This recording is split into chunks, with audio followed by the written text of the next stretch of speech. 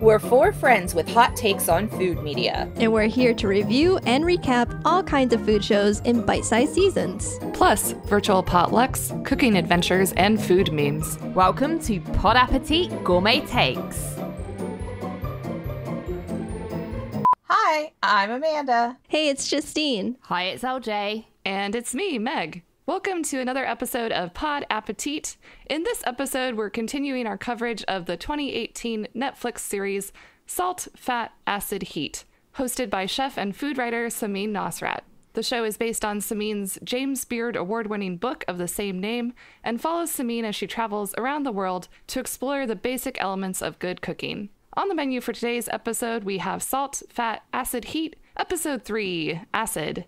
To illustrate the transformative powers of acid, Samin visits Yucatán, where sour oranges, salsas, and Mayan honey add new dimensions to every dish. Ooh. Yay, Mexico! I'm so happy.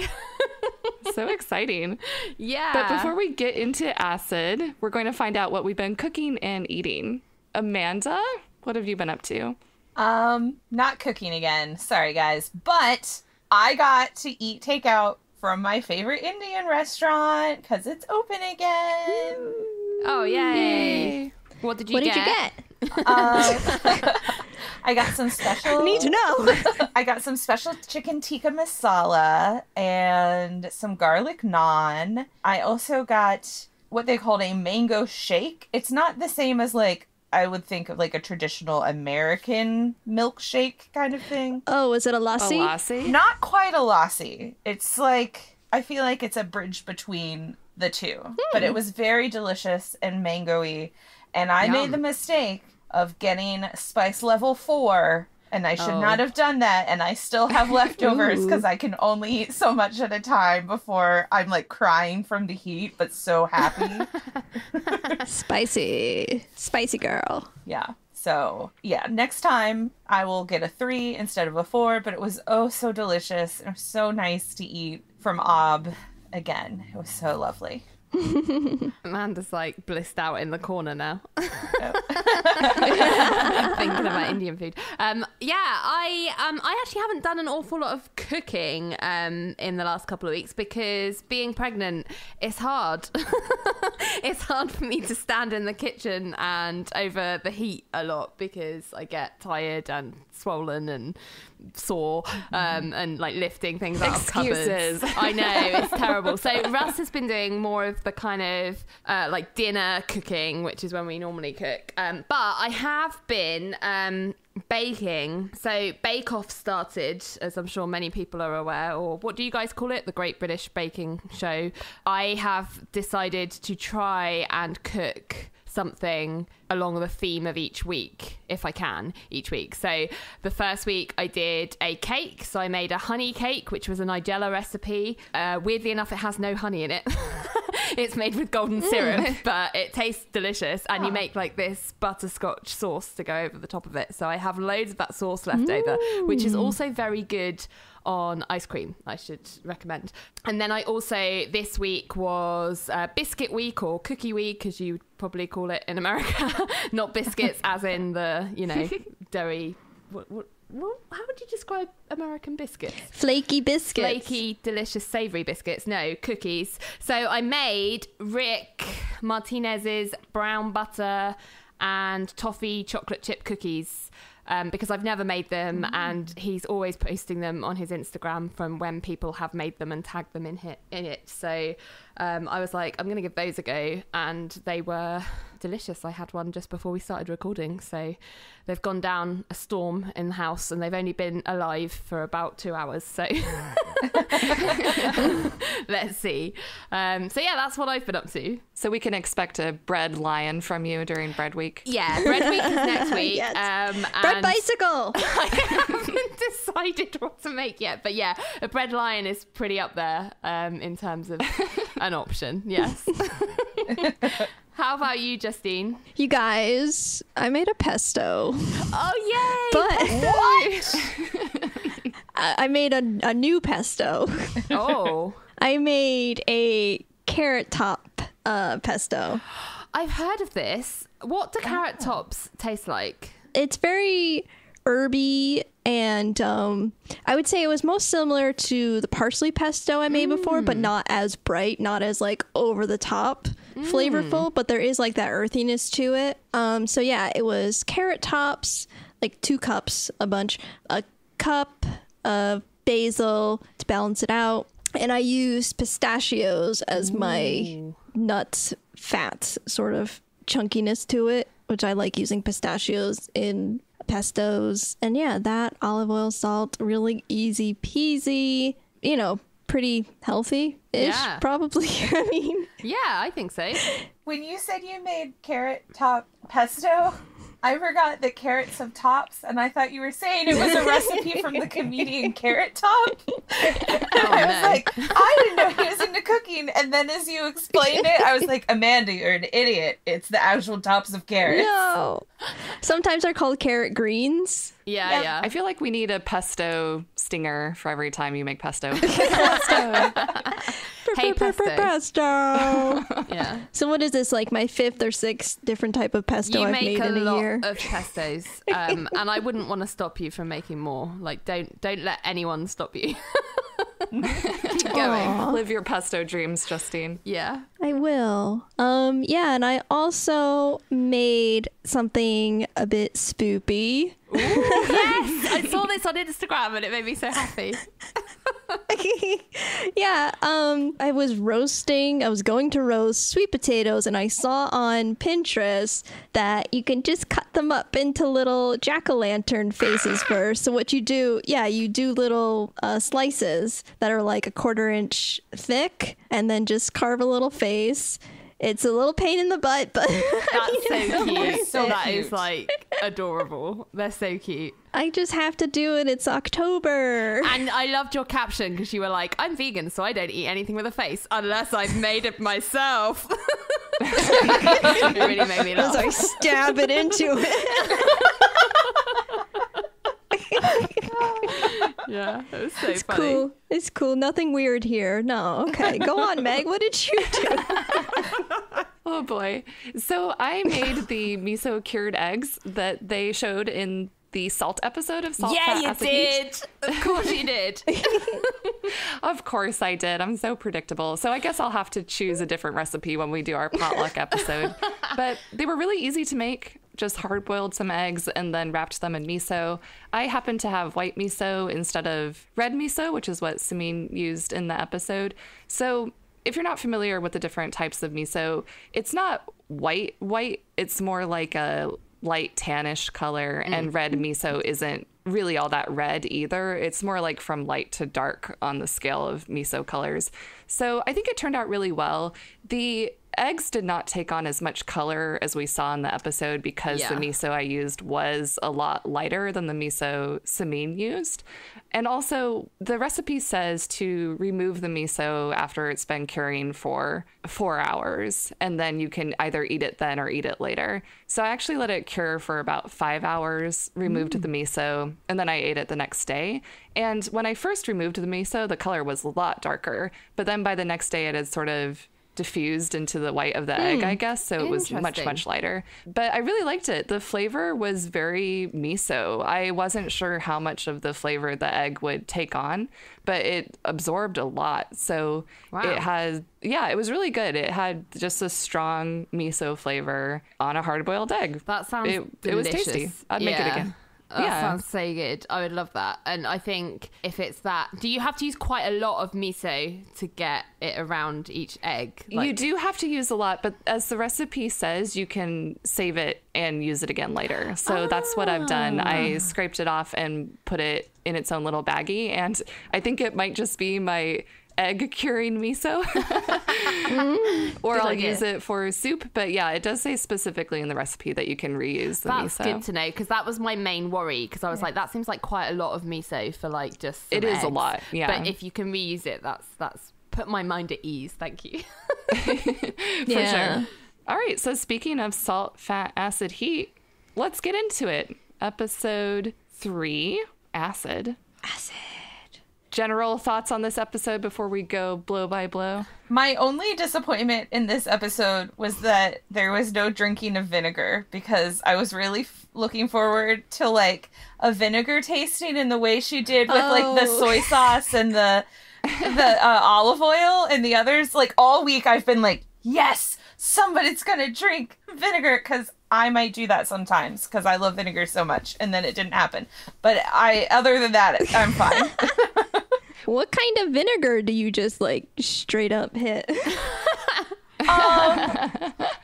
I may have had some malt vinegar earlier this week. I mean, it was like I also was using it in something, but I've done it with apple cider vinegar, balsamic vinegar. Apple cider vinegar is like good for you health-wise and stuff too. Yeah. You can get drinking vinegars as well that are like designed to drink. They're just not quite as sour, I guess, so they're easier to drink, but they're a bit like kombucha, I think. Russ likes those.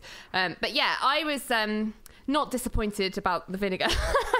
I'm not as obsessed with vinegar, clearly, as Amanda is, but I was really happy. I didn't know, because I haven't read ahead. I've tried to keep it as a surprise. I was really happy to see that she goes to Mexico in this episode, because I have to say, when I was thinking of like acid and what country might represent or be a good place to go and represent kind of what acid does to food, Mexico was one of the ones that came to my mind. So I was really happy to see her go there, and I've never been, but I've always wanted to, so I really loved the kind of travelogue in Mexico, so really happy about that. Speaking of travelogues in Mexico, everyone should be watching Rick Martinez's Instagram stories. Oh, yes. They're gorgeous. If you want to feel like you're living in Mexico, follow Rick Martinez. Because he is.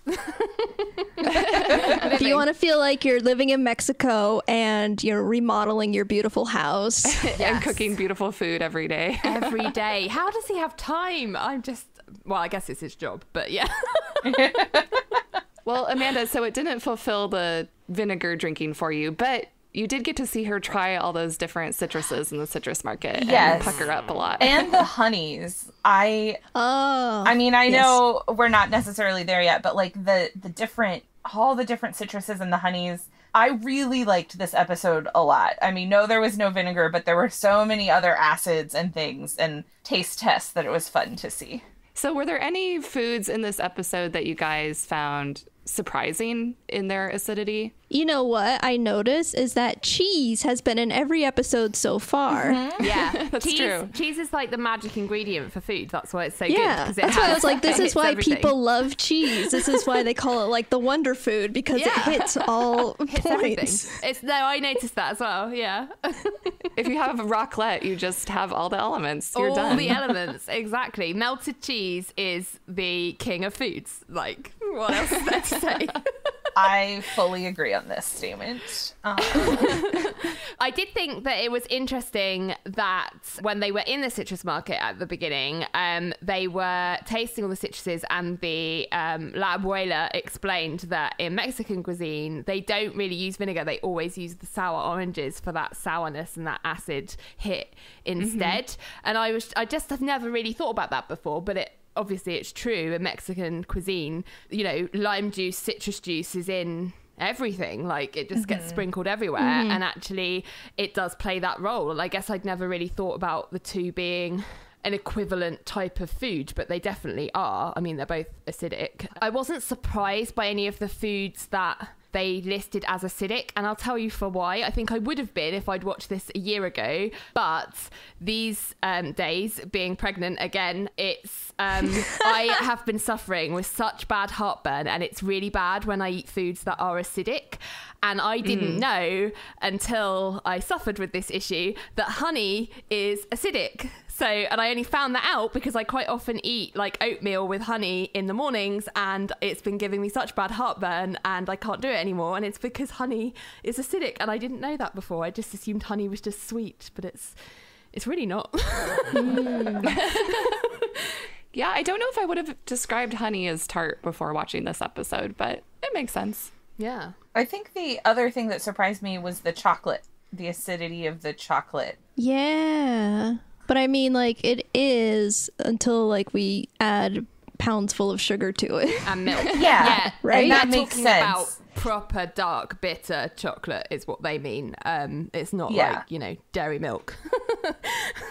Right. Yeah. It just, I think I'm so used to chocolate being milk chocolate, like that I was like, oh yeah, that makes sense if she's literally just making it herself from the beans. And like, it wasn't something I had thought of on that level, I guess. It's like coffee. Yeah. No, yeah, coffee's acidic, definitely. Definitely. All right, so should we get into it? Yes. Yeah. So this episode starts in Yucatán. I guess the whole episode does, but they go to a citrus market, and Samin is joined by Dona Conchi, la abuela. What did we think of the citrus market? Gorgeous. Oh, so Made colourful. me jealous. I really want to go to a citrus market. Yeah. I didn't even know there were such things. It's delightful, like so colourful and interesting. Maybe I missed it, but did they bring their own salt, or was the salt provided by the stalls to put on the citrus? Because I was like, is she just walking around? Provided. They were just walking around with salt in their pockets. No, I mean, fine, I'm not going to judge. If anyone does, it's probably Samin, right? Yeah.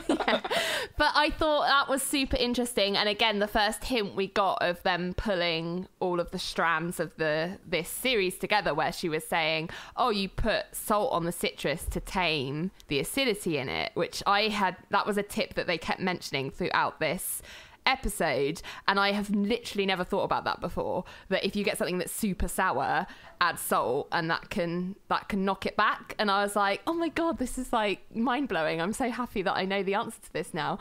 And then they were saying, but you can put chili on it, which enhances the flavor, and I guess that's kind of like a bit of a heat type element as well. So just showing you how they combine all of those elements to get a taste that's like in the good spot in terms of a flavor profile. I just thought that was super interesting. Yeah, I think salt and chili is a real go-to in a lot of Mexican snacks in particular, and especially with things like fresh fruit. I really liked seeing just all the different types of produce here. So we had pineapple, mandarin oranges, passion fruit, sweet lemons, gooseberries, sour oranges, all sorts of stuff. Stuff I've never heard of. Sour oranges. Yeah, there was so much talk of sour oranges, and I asked myself, have I knowingly had sour orange? I don't know if I have. I don't think we get them over here. That's the one, I've said this before when I was making Rick's going to get a lot of mentions in this episode, making his pozole. Mexican ingredients, like proper authentic Mexican ingredients, are so hard to find in this country. So that's why I'm always fascinated by Mexican cuisine, because I can't do it very easily. Out of like the two things at the citrus market that I really wanted to try myself was the sour orange and the sweet lemon. I don't know, just because I love lemon. Love lemon. And can you guys tell me, like, you acids are all apparently? about acid. Yeah. Acid queen. She be tripping. And so I don't know, just like seeing her reaction to the tasting of both of those, I was like, oh my god, I want to try them so bad. Are there any languages Samin doesn't know besides Japanese? She knows so I guess. many. Right? I was like, how does she not get confused? Doesn't she speak like 9 languages? I mean, I get like in Europe, I always have trouble especially if you're traveling through Europe, so going from country to country, it's like, oh, which country am I in now? Like, accidentally speak Spanish in Italy, and like, what, it's difficult to remember, but she's good. She's like Google Translate. Any thoughts on the pavo en escabeche, the turkey with the meatballs? Oh, the meatballs. They were some big old balls, right? I know. Do those count as meatballs at that point? It was like a little meatloaf. Yeah, I was going to say, that's not a tiny ball. No, not tiny ball. They did look like, I don't know what the color was when they were done. Yeah. It was like it had been poached, right, in the broth. Yeah. And that egg in the middle, I would never think to put an egg in the middle of a meatball, because it was just like a head of meat, wasn't it? It just came out. It was like the size of your fist. Yeah. I mean, I love a good meatball, like a big meatball, but that was like, it wasn't a ball anymore. It was like an amoeba. A meatba. Yeah. A 2 nuclei amoeba with those 2 egg yolks in there. Yes. I thought it was interesting though, because they didn't, it wasn't like when they were plating up, yes, you put like a little bit of everything on your plate, but then you didn't eat it like a dish. You put it in the little tacos, right? In the little tortillas, and eat it that way. So you're not supposed to eat it like carve into that meatball and eat it that way. You're meant to kind of break it up with all the different bits and pieces and then, sprinkle some lime on it or something and eat it as a little taco. No, it reminded me of like when you get like Indian food, it's like a little bit of things with rice, Yeah. No more thoughts on the turkey, I guess. Turkey's not my favorite meat. I think it probably tasted amazing. It's not the way I would think to cook a meatball. I'm sure it tasted great. Samin seemed to enjoy them. She did. Yeah. She totally did. It looked like comfort food. Good home cooking comfort food. Yeah. One thing I did learn from this segment was definitely how if you're going to use acid to pickle something or marinate something, it's really fast acting. You can't keep it in there for too long without it going too far and I guess overcooking it in a sense, because acid does sort of a light cook essentially. That's the whole concept behind ceviche. So for 10 minutes it would be nice and tender, but if you leave it in there for hours, the meat's going to be too tough. So I thought that was really interesting to learn, because I had never really thought about that before. So I guess if you're doing a marinade that is very acid heavy, you have to be aware of that, otherwise it could all go horribly wrong. I am not an acid person. Being from the cold north originally.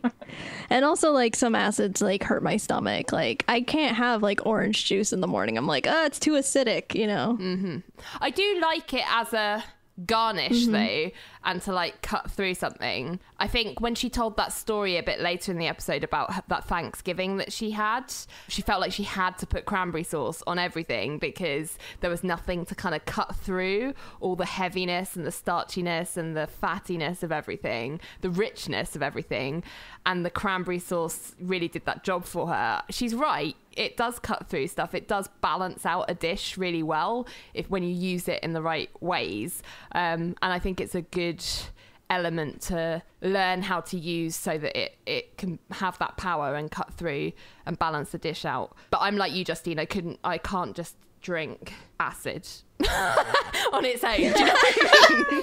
Are you telling me you can't just drink vinegar? Yeah.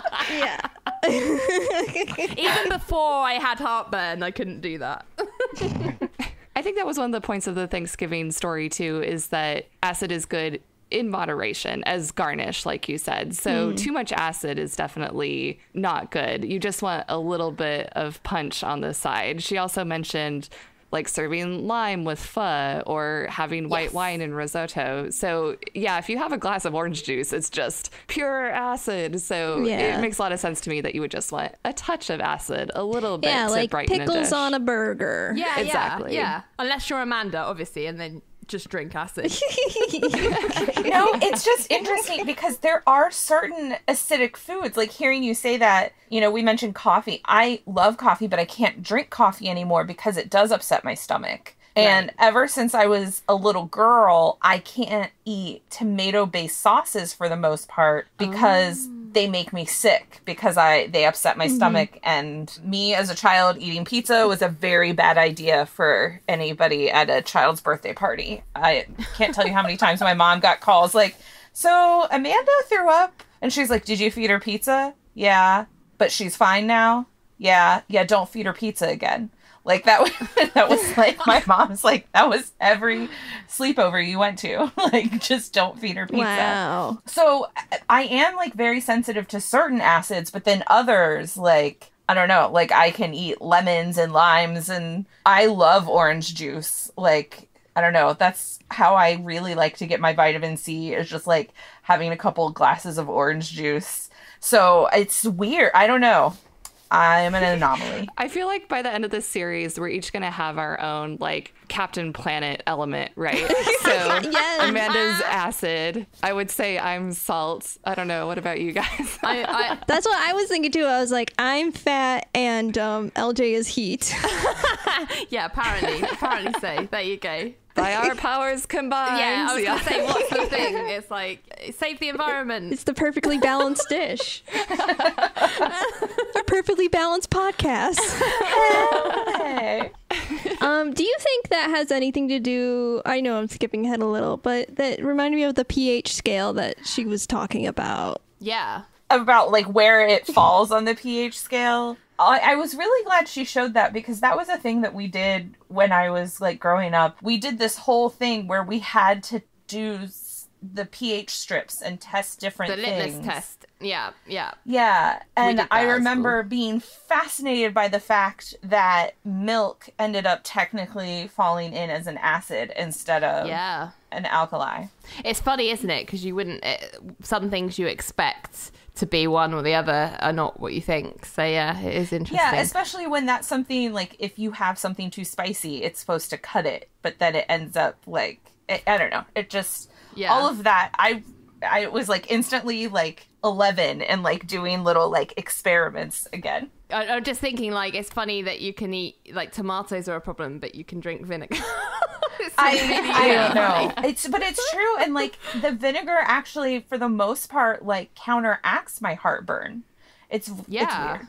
That's funny. But also you have to remember as well, so people always think, oh no, acid is the stuff that like burns and is really like, you know, dangerous if you get something that's too acidic. But alkaline, if you go the other way, something's too alkaline, you can definitely have bad effects from that as well. So, you know, it's like it's almost like that's a circle. True. Like they both burn at a certain point if you get too high or too low. All right, well, next we're going to talk about salsa and tortillas and a whole lot more. But before that, let's take a quick break for some ads.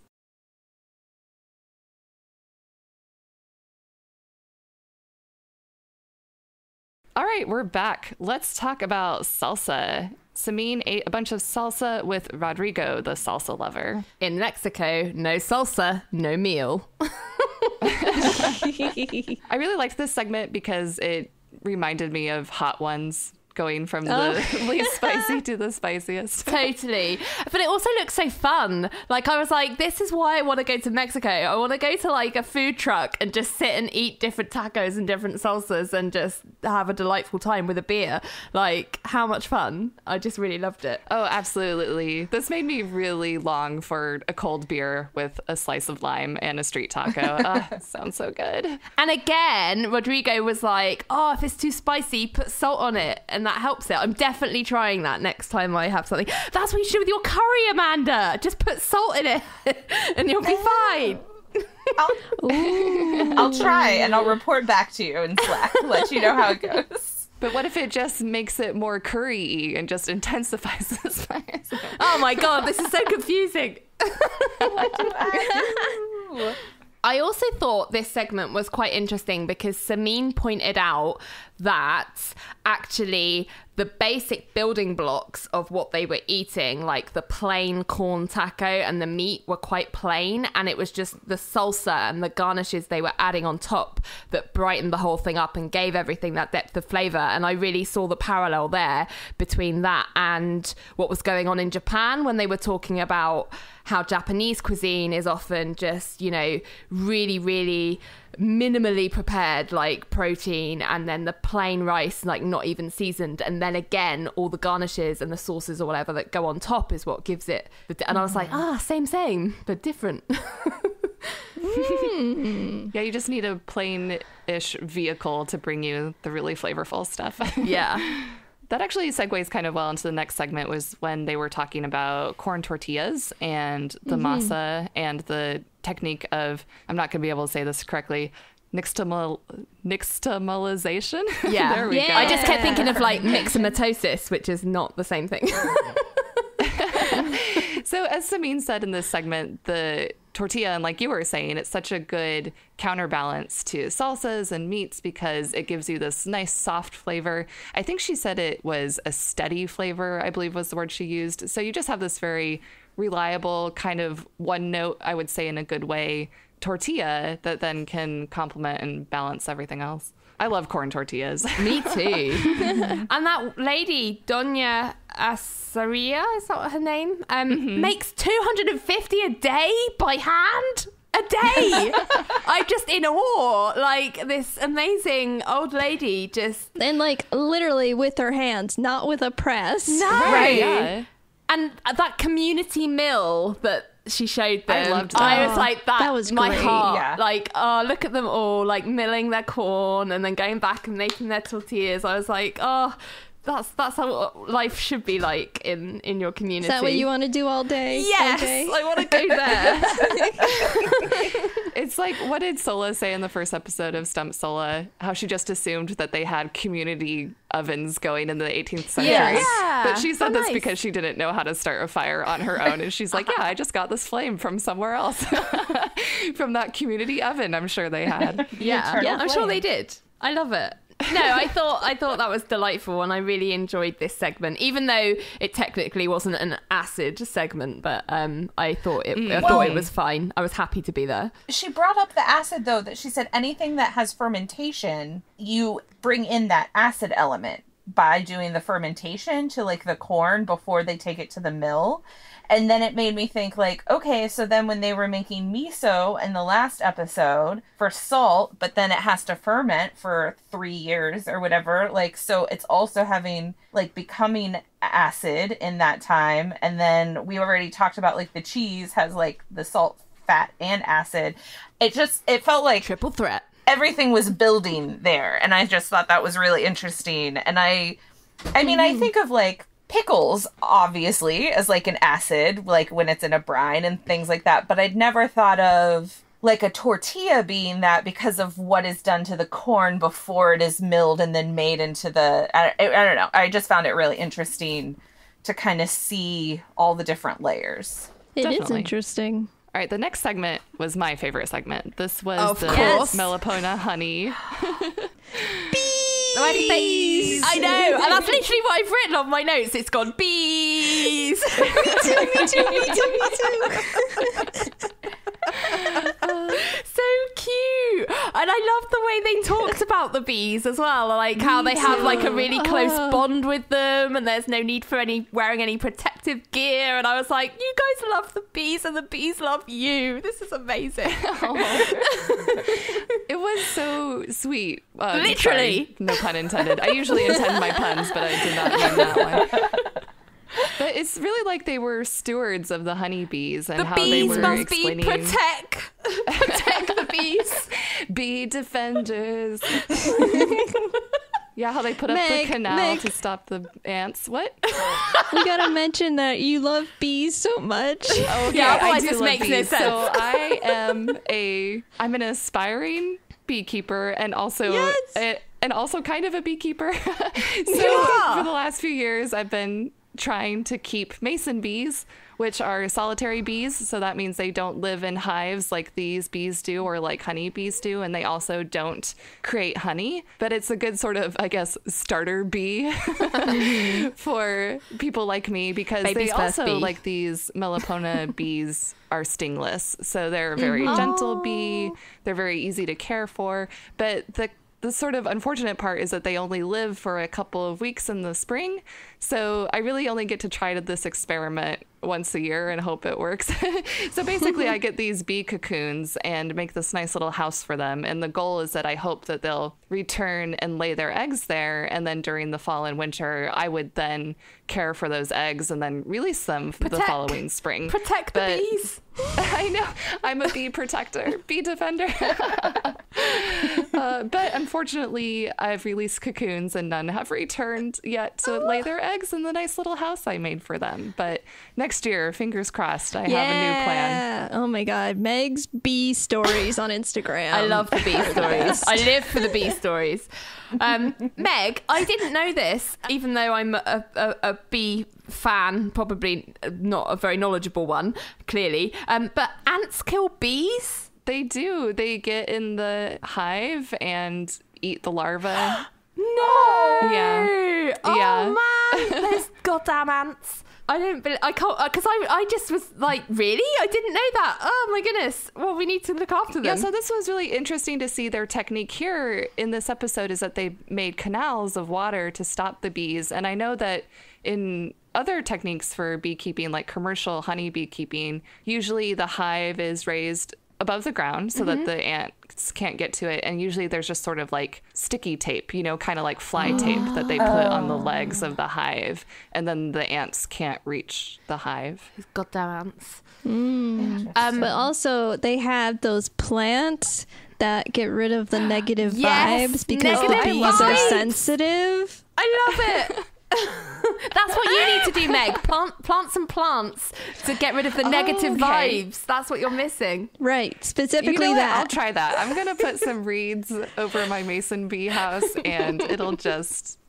get all the bad vibes away. All the bad juju. That's right. We do get to see this family that's been doing these techniques that have been handed down for generations. Right. And Amanda, how you were comparing the miso and the masa, how you felt that they were sort of similar. This really reminded me of the soy sauce part of the salt episode. We have these generations of families using the same techniques that have been handed down. And the olive oil guys, too. Mm-hmm. But in this case, we've got little tiny bees instead of little tiny microorganisms. Yes. And do you think they also work harder if you watch them? I think so. Yeah, cheer them on. I was really blown away by, similar to Samin, how clear the honey was that they were extracting, but also how small the yield is and how runny it was. Because, like, honey that I buy in the store or in the farmer's market or wherever I get it, I try and get it in the farmer's market where I can because I like getting, like, local honey.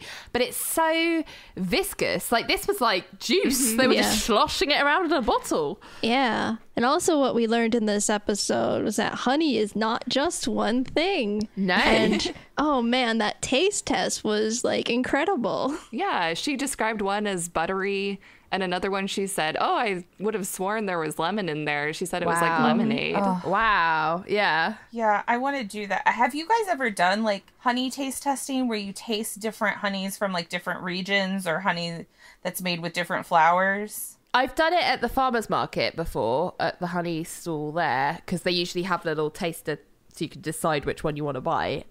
That's fun. But yeah, you could definitely tell based on what the bees have been eating and like what flowers are available to them. There's definitely differences in taste. It's really interesting. Yeah. Different flavor profiles. Every time I travel somewhere, my husband and I always get honey from that region. Like, that's one of the things that we always do. So that's a good idea. I clearly acid really is my episode, guys. I was not expecting this. It really is. But yeah, we've been doing that for years, ever since we first started dating. Whenever we go to a different region in the U.S., even if it's just like a different part of Ohio, we try to get honey from that area because they all taste a little bit different.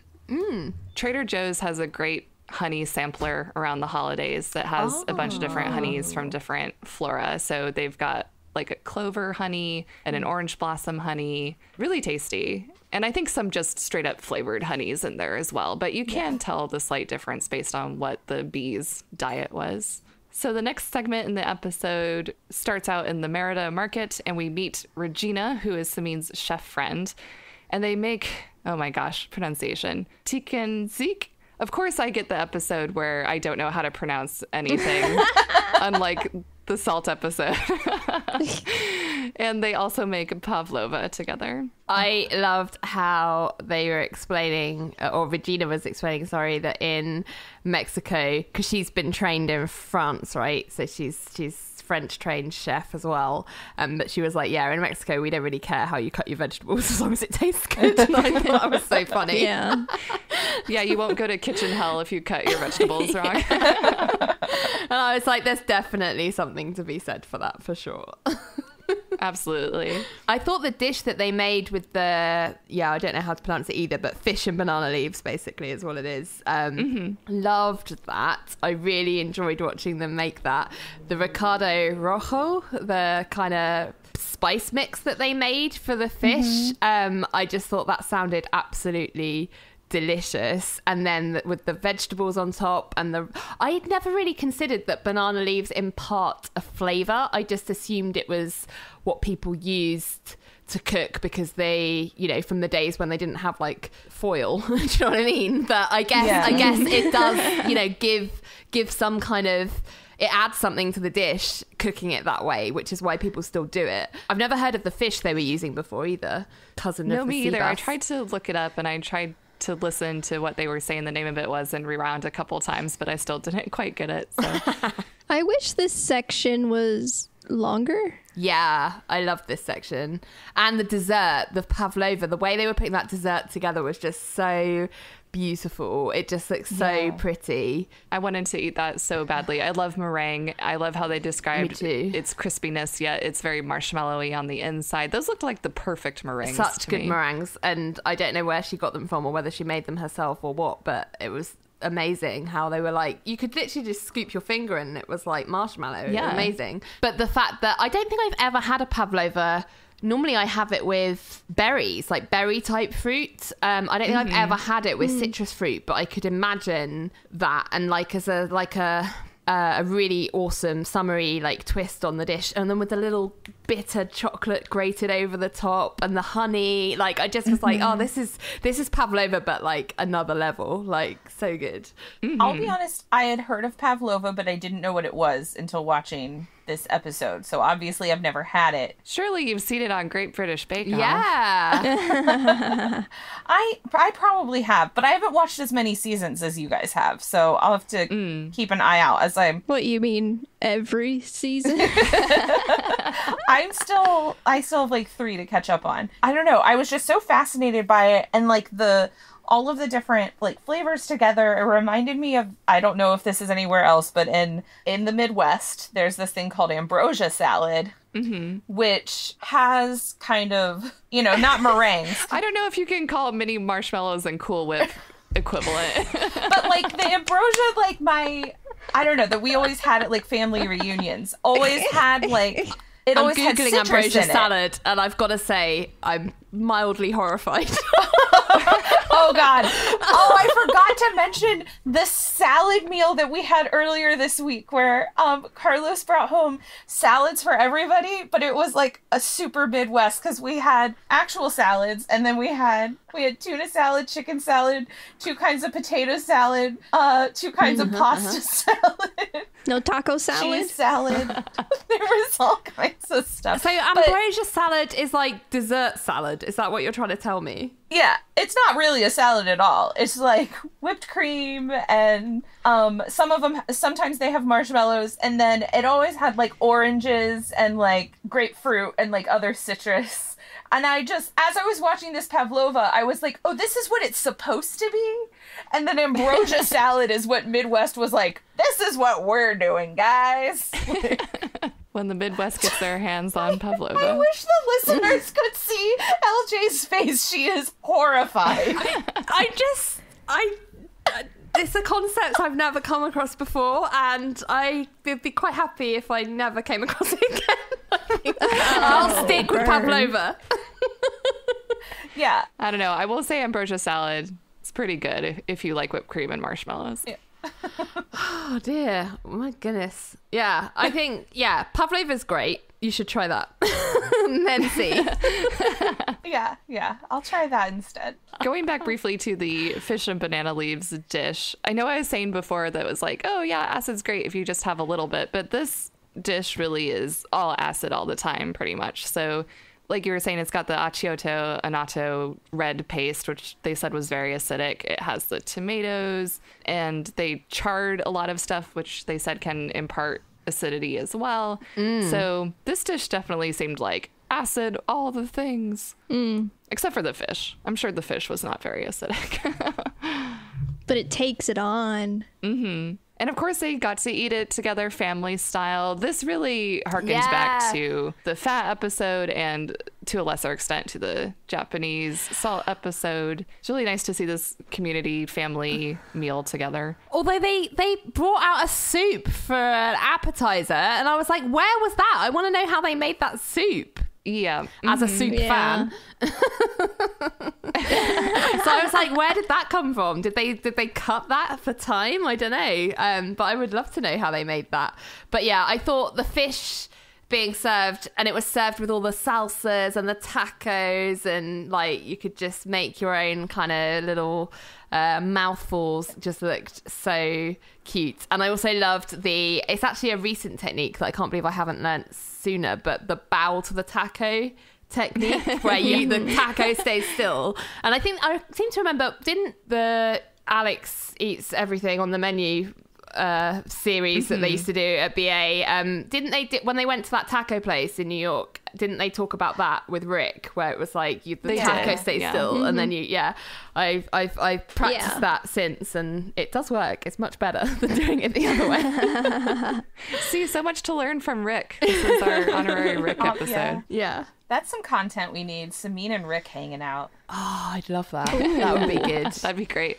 So once again, I would say this episode didn't really tie together how all the elements work. We did mention that there was salt in the market. Regina mentioned salt and how it complements acidity, but there really wasn't too much mention of fat here. She did say, that acidity cuts through fat, but that was on a long list of other types of flavors that acid can balance out. So yeah, it doesn't look like everything's being tied together yet. No, it's interesting, isn't it? I will say I was so happy to see the family meal thing go back to the Italy kind of format.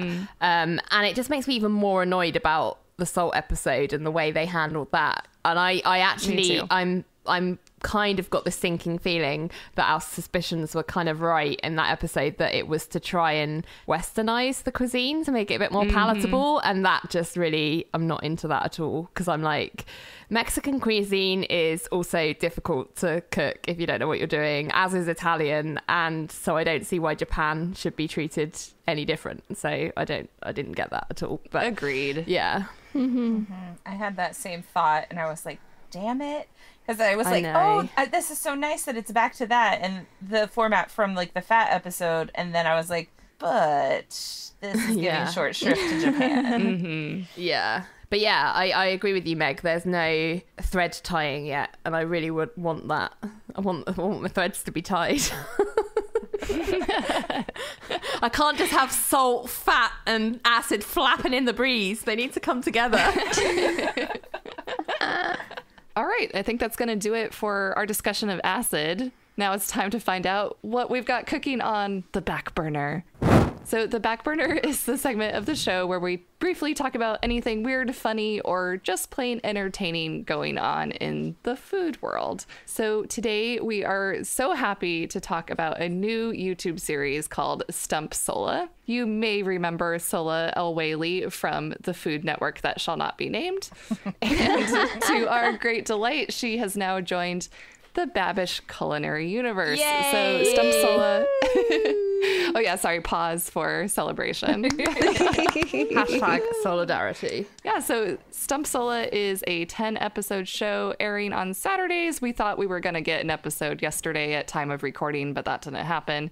It remains to be seen. But so in the show, Sola spins a big game show style wheel and has to put her skills and experience to the test in a twisted cooking challenge. So far, we've seen her have to make mac and cheese using only 18th century cooking methods and create a 7-course tasting menu, primarily with ingredients from a bodega. Yes. I'm liking it. I'm liking this a lot, too. It's so good. It's a really good show, and I think if anybody is missing that little, hit that they used to get from before in the before times, this is where it's at. It was so before times. Like, so much has happened since then. Yeah. I love that she's partnered with Babish as well. I was subscribed when he was binging. When he was binging with Babish, not just when he was binging. Which that is now a series on that channel. It is, yeah. And I just think it's great that he is expanding, and I think he's given some hints that there will be more people joining him in the universe other than Sola. So I'm really excited to see where that channel goes. And yes, I couldn't be happier for Sola. This is exactly what I wanted for those members of the Test Kitchen who wanted to continue doing video but couldn't do it at BA, so this is exactly what she needs, and others need that feel that they want to continue doing it. So yeah, really, really pleased. I love the concepts as well of this show too. The concept's so fun. really fun. Yeah. So fun. Yeah. You can tell he's having fun with her too. Like their chemistry together. But it's also so good for Soda in particular, knowing what we know about her. She's so knowledgeable. She's got such a depth of experience that this is exactly like the right thing to do with her, to just be like, let's see if we can put her knowledge to the test. And she's exactly the right person for it. So I'm really, really pleased. Yeah, I definitely think you see a lot of that knowledge more in the second episode, the 7-course tasting menu, because she gets to go all wild out. She uses so many types of equipment. She just tries every technique that we've never heard of, and she's just like limitless. Yeah, limitless. I could have watched twice as long of an episode on that as we did. It was so interesting to see her thought process and how creative she was, and just taking chances. And I was going to ask you guys, do you feel like there's like it just seems like Sol is a little more free in this. It just seems like she is able to just kind of relax more, if that makes sense. I feel like the feeling that we got from like watching BA videos in the end, especially like Gourmet makes, is that they were like, here are the statistics that we need to hit. We need to do this in every episode because this is like what we get back. That we know that they produce their shows in accordance to data, not what the host wanted to do, but it was very constrained that way. And I feel like with this new show, first of all, when a new show develops, you're like, okay, we could do anything, so let's try it all. But then also, yeah, I agree with you that like she doesn't have that extra burden of like those particular network people or producers who may have been trying to put her in a box. She did seem very happy to me in these videos, and I don't know if that's projecting too much or reading too much into it, but I did kind of get the feeling that, oh, yay, she's in a platform where she is valued. And I'm sure it helps to know that you're being compensated fairly in the way that you deserve. That probably translates to a happier on-screen presence, I would assume. Yeah, I agree. But I also loved seeing her creativity, more of her personality, I think also. She truly is a mad food scientist, and I love it. She's just so bonkers, her ideas, and it's really hard to guess or anticipate what she's going to do, which I just absolutely love. And she's so experimental. In that Carbonara 3 Ways episode, that truly was the tip of the iceberg. And I'm so glad that we get to have a show centered on her experimenting with food. I really feel like that's her segment of that show was like the pilot for Babish being like, I could do something better with just soda. I think so. Because her mind will go places and it will blow us all away. In the convenience store tasting menu, what little tasting course would you want to try from all of her experiments? The reconstructed Twinkie. Yes. Yeah, same. But most of all, I wanted all of the chicken cookware. That was so cute. Oh, it was adorable. I think they were just like actual set pieces, and she was probably like, can I use this? Can I use I'm I'm going to use all of the chicken serving dishes. Why not? That's like Solo's attitude. It's always like, why not? Why not? Let's go for it. Let's try it. Good for her. She's a positive role model. Yeah. So one last thing on the back burner. We wanted to mention that a new season of the Great British Bake Off has started. So there have been 2 episodes released as of recording. And of course, we are loving it. Yeah, trying to avoid those spoilers midweek is hard. Yeah, I'm sorry, because I watch it every Tuesday and I'm like, oh my god, you guys, and then I have to wait till Friday to talk to you about it. Yeah, LJ gets it a few days before we do over here in the States. Definitely want to make a cake of a famous person now. Yeah, that first episode, very memorable. Hilarious. I don't think I've laughed so hard at an episode. And we got the drama of Pineapple Upside Down Gate. 2020. let's move on to shouting out some of you wonderful listeners who have been so kind as to get in touch with us. So we're in that really fortunate position where so many people have reached out to us with nice comments and feedbacks that we simply can't thank everyone by name on the podcast. But just know that if we don't mention you here, we do read everything you say, and hopefully we've responded to you online. We really, really appreciate it. And first we want to shout out Shubra, who sent us an incredibly heartfelt message, and we just wanted to say thank you here on the podcast. We're so grateful that you reached out, and we're really blown away whenever someone shares how we've positively affected their lives. It's really kind of mind-boggling. Yeah, sending lots of hugs. It blew my mind.